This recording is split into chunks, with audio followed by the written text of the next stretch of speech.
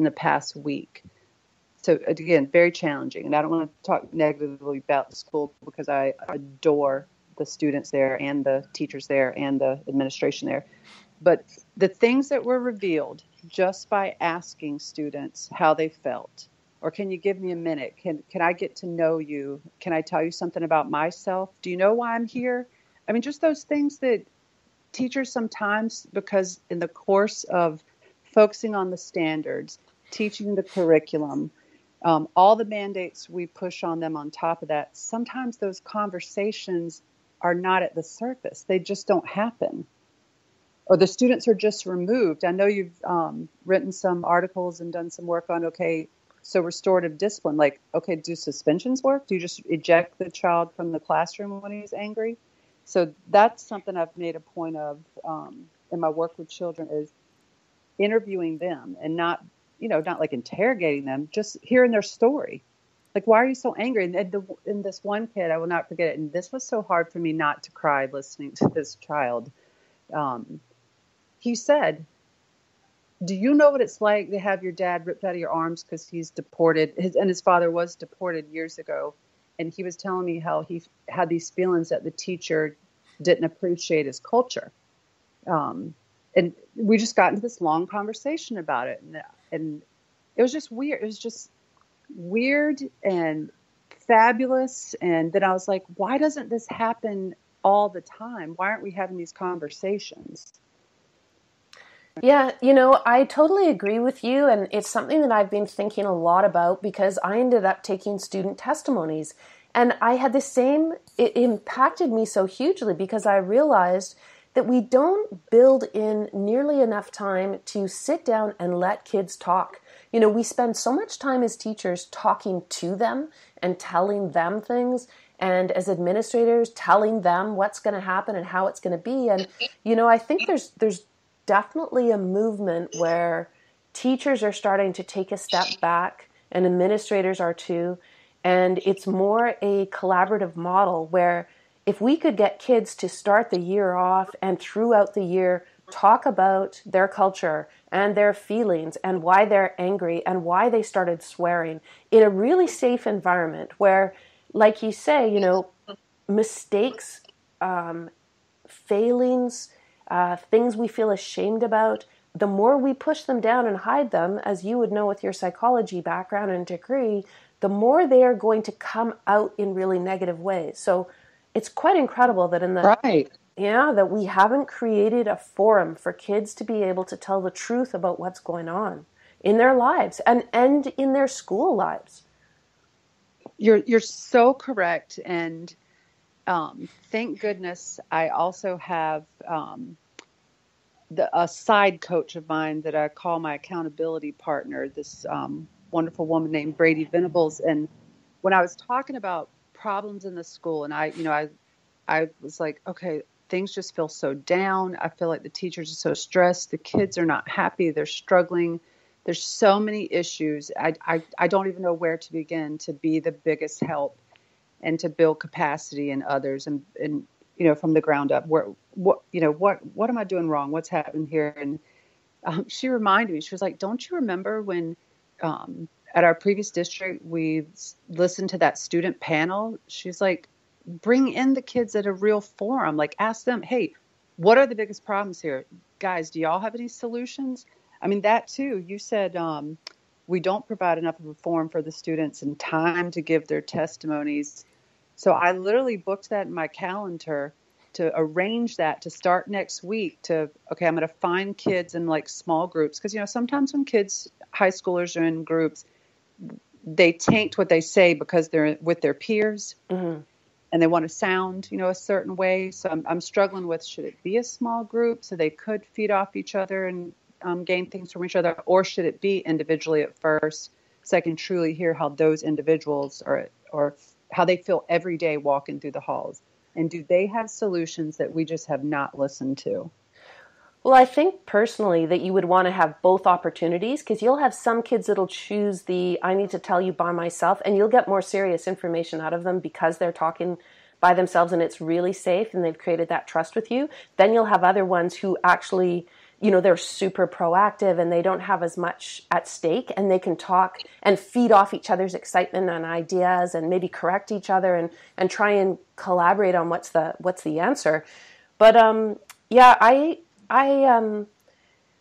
think that there should be, like you have in the workplace maybe, or at universities, there should, every single grade or at certain points of the year, there should be like exit interviews where sort of at Christmas break, say, or winter break, kids are able to write their administrators, the transformational coach who's overseeing their school, and maybe their teacher and their parent. And maybe it's verbal for some of the kids and they get to record it, and for some it's writing, or they have some way, even art, to express what is the first term being like. And so that you get red flags with kids where first term has not been good. And these are the reasons why. And we need to start January fresh. Oh my God. Okay. So I wrote that down because I'm doing that, because that is an amazing idea to do the exit interviews, especially before breaks, where we have time to think about, okay, so what's our action plan? What can we do to help here? And then also they get time to reflect on it too. And when they come back, they might even provide us, more insights into what they think is wrong in school and why is attendance so low? What's going on? Do they feel safe? Well, what I find fascinating about your story is you are the living proof that what you learn in high school, and I mean, I'm a teacher, so don't take this the wrong way. Let's just put out this really crazy idea for a second and not lose our minds, and then we'll come back to it. But what I was going to say is, how much do you really learn in school? You went on to do a PhD without having any high school. So I don't think high school is going to make or break a kid in terms of how much biology, English, math they get. You can always make that time up. What you do need to get in school is happiness, a place where you belong, a safe place for your brain and body to develop, a place where you can articulate ideas and learn how to share feelings in a way that is reinforcing to you of your value. I mean, these are the big picture things we need. And it sounds like such a crazy idea, like, oh my God, what would happen if students didn't learn all these things and answer all these tests and so on? Well, you show that it doesn't really matter that much. You're a little bit delayed, maybe, is the worst thing that happens. That is so true. And I love that you say this, because some people, and here I am working for a state Department of Education, some people would say that that's kind of unicorn thinking, that just doesn't happen. We still have state tests, blah, blah, blah. But I know I've tweeted this a couple times before. So I was thinking, okay, why can't we do just what you said, create schools where the students want to be? And my 3 things I tweet about are, I want the school to be like Disney World, because it is the nicest place on earth. And I just went there at the end of May with my brother and his 3 children, and everybody bends over backwards to make you feel good. Mm-hmm. It's everywhere you turn. It's all about the experience being magical. And then, do you know who Ron Clark is, that opened the Ron Clark Academy in Atlanta, Georgia? No. So he's like this former National Teacher of the Year. He's been on Oprah Winfrey. You know who Oprah is in Canada, right? Of course we do. Everybody knows Oprah. Okay. I know. I was just checking. So he opened this academy in Atlanta, and it's almost like a realistic Hogwarts off of Harry Potter. Yeah. And I've been there too. I had the good luck of going there before they started charging teachers money to come visit there, because they do a lot of fundraising, because they do amazing things. And I know it's not your typical school, and people say, oh, you can't really do that. But they make that school where the kids are all about problem solving, thinking, creating them into the human they're going to be one day to serve others. I mean, it's just amazing. Mm-hmm. And then Google Offices is my 3rd thing. Why can't schools be more like that, where people are constantly thinking, problem solving, failing is 100% okay. You get to redo anything you want. Creativity is, so important. You know how Google will have like almost on-site therapists and fabulous food that's good for you, and that laughter guy that his whole job is there is to just make you giggle or something? Yeah.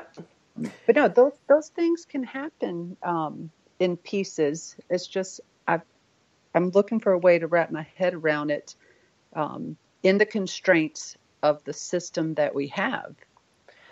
Well, I mean, it's like I think it's perfect to use Google as an example, because while this way of thinking is absolutely taking the corporate world by storm, somehow schools are operating as if they have no relationship to the future world of work. And that's really where the breakdown happens. So I just recently read The Happiness Advantage by Shawn Achor, and he works with the Harvard department. I mean, I think it's out of Harvard psychology as opposed to Harvard education. But the bottom line is they work on happiness.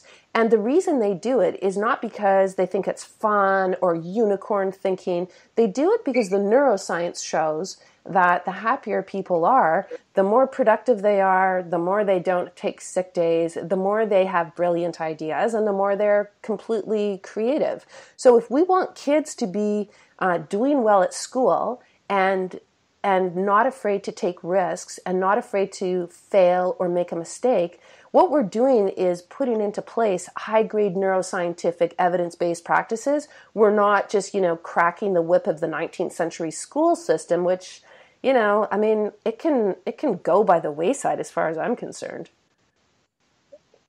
And again, cannot agree more. I struggle with, the first steps we take to make that change, and that is the vision that we should have, that there is an advantage to being happy, same as with neuroscience, there's an advantage to working out. Like if you exactly pump up your endorphins naturally, and all the articles I see lately about, what a horrible dishonor it is to students when you'll say like, well, you can make up that test during PE, or you can be pulled out of art, that those things aren't beneficial to students, or those are things they can miss.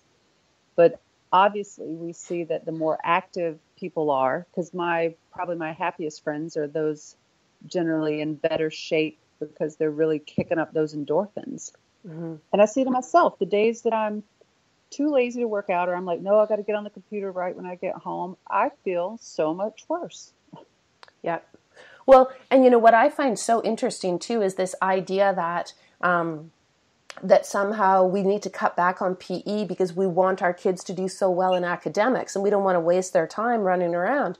When in actual fact, you look at the science, and this is, as you would know, this is like extensive research. It's not just one kind of by the way study. It's extensive research proven over and over and over again that the more kids pump up oxygenated blood into their brains, the better they score in their academics. So every single time you remove recess or you take away a physical activity, you are eliminating their ability to do well because their brains aren't getting the blood they need because they're sitting in a 3-hour exam and all the blood's down in their feet. It's actually so backwards. Right. It is backwards. And one of the schools I work at even has a room that an assistant principal, I think he wrote a grant to get the money, and it is like a kinesthetic room. Yeah. So you can take your students there and you can actually do all of your instruction while they're rock climbing on a wall or walking on the treadmill. But honestly, we forget as a team that it's there, and to utilize it and to see with your own eyes. Like you don't need to read that. Just go do it. Let's go experiment with the children. Let's do that action research ourselves in your own school with your own children. Go use the kinesthetic room, and then you measure the difference. And I'm sure the students can tell you the difference.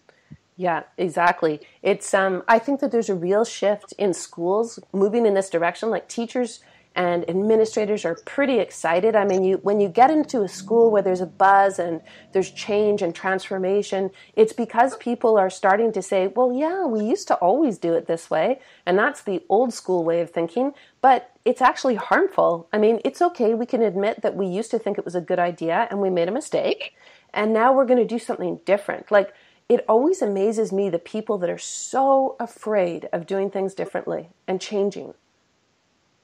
Well, change is very hard. I'm sure that, especially with adults, it's pretty hard.